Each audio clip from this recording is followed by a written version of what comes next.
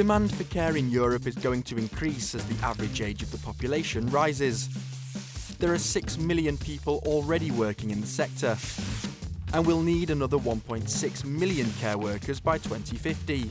Right now, a significant amount of care is informal and unpaid. 52 million Europeans, family members, friends and neighbours, offer care for people without pay or recognition. Meanwhile, professional carers, 90% of whom are women, are often undervalued and face poor working conditions. So the recent European Care Strategy is encouraging EU member countries to invest more into care, create new jobs, and make care more accessible, affordable, and of higher quality. By 2027, a total of €6.7 billion should be invested into healthcare and long-term care in EU member states through the European Social Fund Plus.